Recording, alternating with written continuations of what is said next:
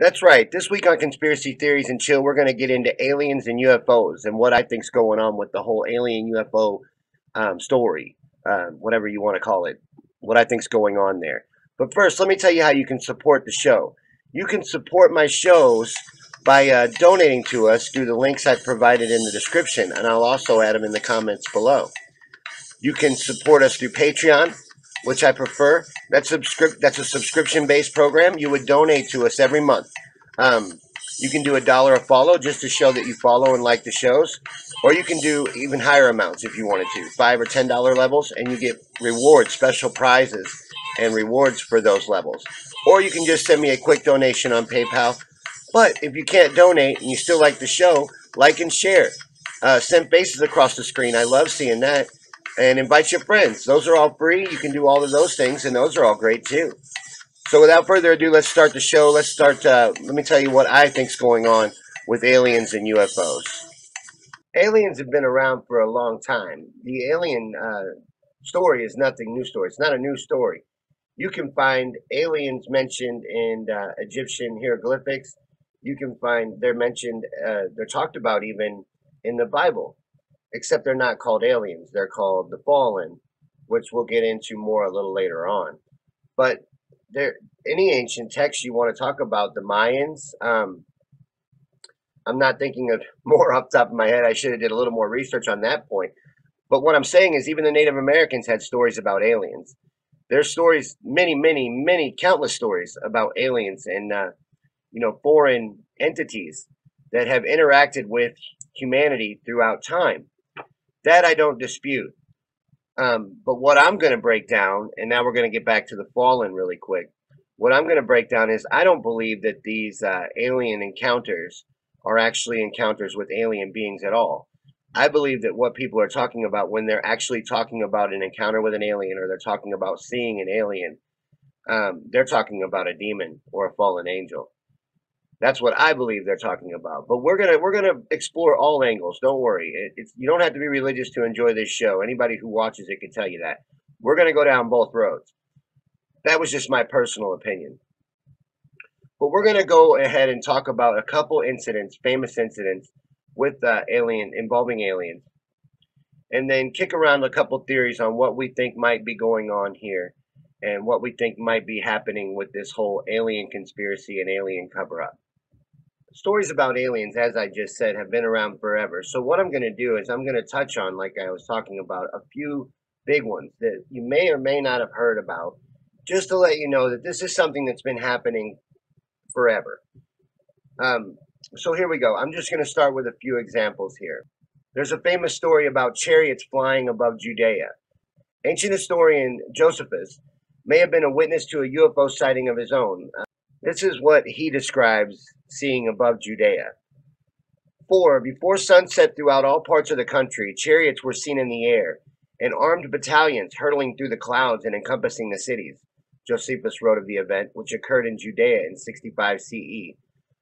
These weren't the only mention of battles and chariot type of craft flying around in the air. 2 sightings, 5 years and 270 miles apart in Nuremberg, Germany, and Basel, Switzerland, bore some striking similarities. In 1561, residents of Nuremberg witnessed what seemed to be an aerial battle over their city. They described objects like shaped orbs, crosses, cylinders, and a black arrow-like vessel.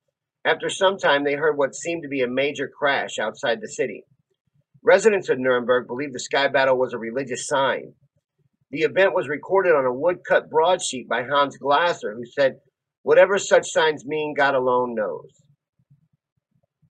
A woodcut dated 5 years later and created by Samuel Caucasus displays a similar scene, this time of red and black orbs battling over the town of Basel. The two towns may have seen UFOs battling in the sky, or in the heart of the Protestant Reformation, they may have been describing natural events that took on religious significance among the town's citizens in the midst of a time of religious upheaval. Yet another battle in the sky type of story is the Battle of Los Angeles. February 25th, 1942, something triggered anti-aircraft alarms and air raid sirens in Los Angeles, California. A blackout was called as searchlights pierced the night in search of Japanese attackers. reports came in of an unidentified object floating off the coast of Los Angeles. The Army artillery went off on the offensive for an hour, beginning at approximately 3:15 a.m. on February 26th. Troops fired more than 1,400 shells, but were unable to shoot down the object. Shells exploding may have even been mistaken for enemy planes. 5 people died during the blackout, 3 in car accidents, and 2 from heart attacks. No enemy planes or UFOs were hit by American shells, and eventually the blackout order was lifted and the president notified. At first, Secretary Harry L. Stimson claimed that 15 aircraft were involved in the battle. Then officials said it was simply a false alarm. Eventually, the Army claimed that the object was a weather balloon, sparking serious suspicions of a cover-up that continues still to this day. But many eyewitnesses claim there was an actual battle taking place with this object. Then, just a month before the Roswell incident, a pair of UFO sightings helped kick off our modern alien obsession and added flying saucers and men in black to the UFO lore. In June of 1947, Harold Dahl reported seeing 6 flying saucers shaped like donuts flying high above Puget Sound near Maury Island. Dahl claimed that one of these saucers exploded and that the debris struck his boat and injured his son. He showed evidence of the debris to his employer, Fred Crick, in Tacoma, Washington. Not long after the incident, though, Dahl reported that a man in a black suit threatened him and destroyed his photos. Eventually, he recanted his story after the FBI publicly denied it. But the Maury Island incident had already captivated the nation's imagination. And then, of course, you have the Roswell incident, Area 51, the Phoenix Lights. They still happen to this day. I mean, you have a lot of hoax videos too, but there are a lot of sightings of unexplained flying objects to this day. And just to put a little scientific validity on the whole alien discussion, which actually they're starting to do, you will see NASA now talking about alien encounters and seeking out extraterrestrial life or intelligent life. But Stephen Hawking has also said that to his mathematical brain, the numbers alone make thinking about aliens perfectly rational. He went on to say that we should probably be afraid of them because if humans are any indication of how these beings would act, it's bad. He says we only have to look at ourselves to see how intelligent life might develop into something we wouldn't want to meet. I imagine they might exist in massive ships, having used up all the resources from their home planet. Such advanced aliens would perhaps become nomads, looking to conquer and colonize whatever planets they can reach. But other than UFOs and people claiming to have actually seen a physical alien, there are a lot of other stories about aliens throughout history. People also think aliens interact with us in other ways. Crop circles, for instance. We have a picture of a really intricate crop circle right there. Some people think that they do that, and maybe they do. Maybe they do. Some of them maybe are real. A lot of them have been shown to be through these groups that will go in and make these intricate crop circles in a field in order to cause hysteria and get people to get all excited. And they can do this in the course of a night. You should see them do it. It's amazing. I'm not saying that all of them are that way, though. It could very well possibly be that aliens have communicated with each other through markings like a crop circle in order to convey some sort of a message between them to communicate. Another example of this type of communication, as far as etching into the grounds go, would be the Nazca lines. Right here next to me over here, there is a slideshow going on of some of the Nazca lines. And what these are is a series of large ancient geoglyphs in the Nazca Desert in southern Peru. The largest figures are up to 1,200 feet long. They were designated as a UNESCO World Heritage Site in 1994. The high arid plateau stretches more than 80 kilometers between the towns of Nazca and Palpa on the Pampas de Jumana, about 400 kilometers south of Lima. Scholars believe the Nazca lines were created by the Nazca culture between 500 BCE and 500 CE. The figures vary in complexity. Hundreds are simple lines in geometric shapes. More than 70 are zoomorphic designs of animals such as birds, fish, llamas, jaguars, and monkeys, or even human figures. One I think actually kind of looks like a spaceman. Other designs include photomorphic shapes such as trees and flowers. And while scholars may believe that the Nazca lines were created by the Nazca culture, others believe that these lines would have been impossible for people to have made and would also have taken upon lifetimes to be able to do. These things were huge, as I said before. The biggest of these are up to 1,200 feet long. and they're very intricate. You couldn't see these things before they had air travel and the ability to get off the ground to a height where you could actually even see the monkey.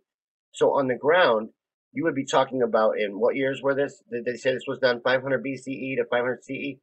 So they were able to keep their distance accuracy and all that on the ground without being able to see what they were doing back then. That's what gives some people pause and what makes people believe that maybe some kind of an alien culture was behind the Nazca lines. There's more, though. People believe that aliens have been helping out human society all throughout time. Almost all of the ancient megastructures, monolithic structures, you can find people and theories that alien technology or aliens had something to do with helping humans to be able to accomplish these things, to be able to move stones of these sizes, to be able to achieve measurements of these accuracies, to know where certain ley lines were, to find out these things. People believe that aliens helped the humans um, to make these mega structures that have stood the test of time, and like the pyramids are accurate dimensions and things that they didn't believe were possible back then, and stone made of stones of sizes that they don't believe that they could have moved around back then. Many of these ancient structures, same story. So the people believe throughout time that aliens have helped humans and helped them to accomplish these things. The Bible even goes into how the fallen, which is what I believe aliens are. I don't believe there's any such thing as aliens. I believe that aliens, when people describe aliens, or they're talking about the fallen or demons that live here on Earth. But in the Bible, the fallen are the ones that teach humanity all about, everything, the use of tools, um, alchemy, and things like this, things how like technology. I think that ancient civilizations were more advanced than we are aware of, and I believe that this was through information from the fallen, but other people believe that this was information from aliens. Um, I guess the difference of opinion there would be whether or not you believe aliens are real and from outer space, or whether or not you believe that what people are calling aliens are actually the fallen or demons, fallen angels, which is what I believe. Now, you may have guessed by now that I think there's something here. I don't laugh at the alien conspiracy. I think that there has been a force interacting with humanity throughout time. I think that that force was the fallen angels, as described in the Bible. That's what I believe it is, and I believe they still interact with humanity. I believe that humans still interact with demons, fallen angels, and that when aliens are described, when these little green men or those guys over there, when they're described, I think that that's what people are talking about. I think they're seeing a demon, and they just are calling it an alien. And in the coming Great Deception, that's what they'll tell you that these things are. They'll say that they are aliens, but I believe that they aren't. I believe that they're demons, and I believe that that's going to be a big part of the coming deception. But I do believe they've been around helping humanity all throughout time. Now, as far as UFOs go, I actually believe UFOs are real. Well, I mean, I think it's pretty well documented that they're real. It's kind of hard to deny the existence of UFOs. Even in declassified documents, the government has had to acknowledge interactions. Astronauts have had interactions. Pilots, commercial and military, have had interactions in the air with unidentified flying objects. It's a real thing. They paint it as UFOs, and if you say it, you're crazy. But things that are up in the air that people can't explain, that's called an unidentified flying object. It's a real thing. It's nothing to be ashamed of, and it happens all the time. There were the Phoenix lights. A lot of people know about that. That was a big event. These things hovered over the Phoenix area for over an hour or multiple hours. And this happens. But what I think this is, for the most part, I think this is testing of extremely classified government military equipment. I think they have this kind of technology, and I think they have had this kind of technology for a long time. Hitler experimented with flying saucers. in World War II, and people thought that he actually had ones that were operational. People hypothesized that that is the type of craft that crashed in Roswell, was a Hitler type flying saucer. And like I said, he experimented with that type of technology around that time. And with Operation Paperclip, we brought all the Nazi scientists over here. So is it so unbelievable that instead of a flying saucer crashing in Roswell, that it was the government experimenting with flying saucer technology? Zero gravity type of stuff, free energy type of stuff, the kind of stuff that Tesla had discovered way back in the 20s and they stole from him. It's not like they just threw all that in the trash. That's highly useful information. They're not going to share it with the general public. But I believe they have things that if you saw them and you saw them in operation, as some people I believe have, you would think that that was alien. That's an alien craft. When really we have that ability. We have those things. Those things exist. They just haven't shown them to you yet.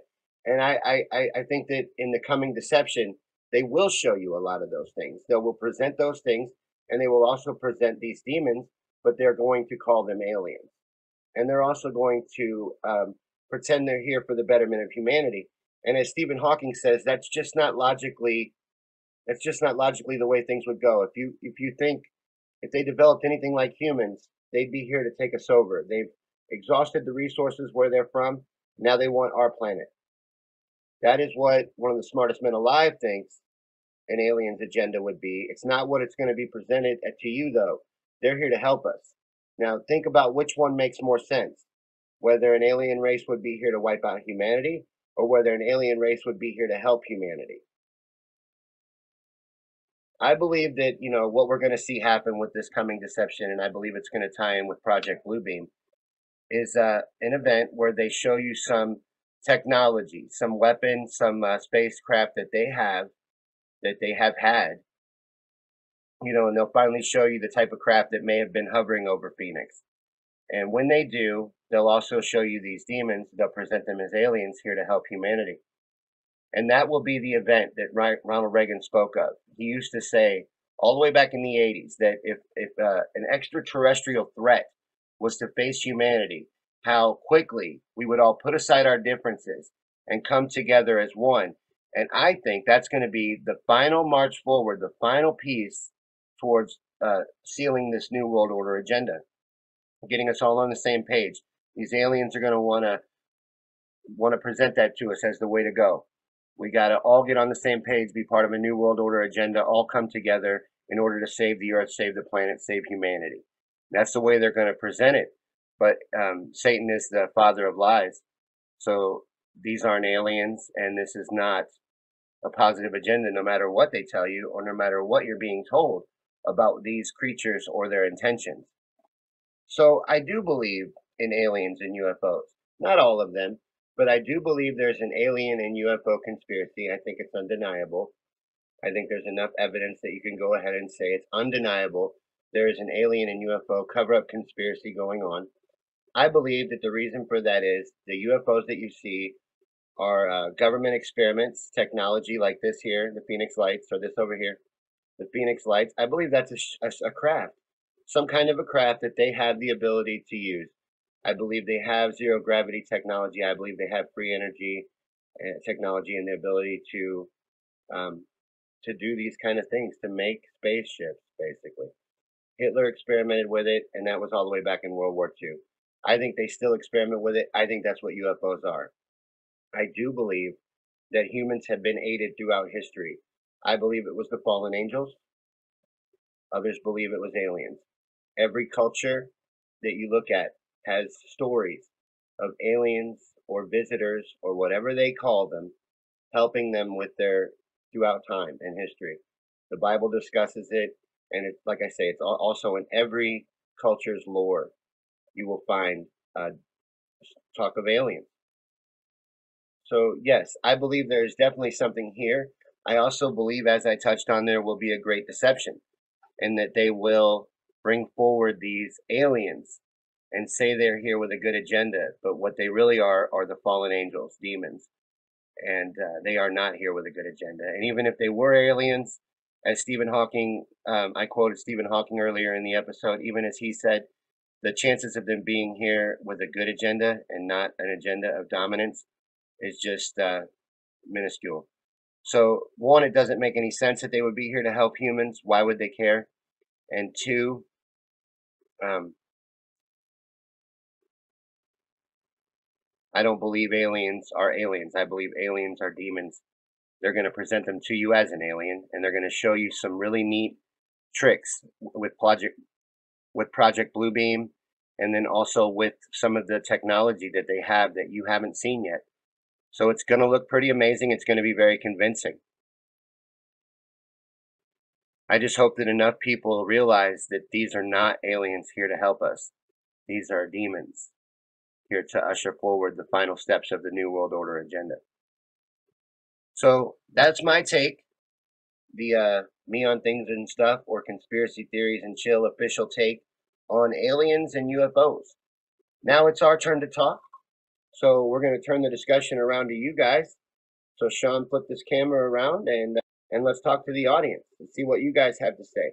What do you think about aliens? What else would you like to talk about? Maybe something I didn't even say, maybe a different topic. So Shawn, turn the camera around and let's talk to the audience. It's audience participation time.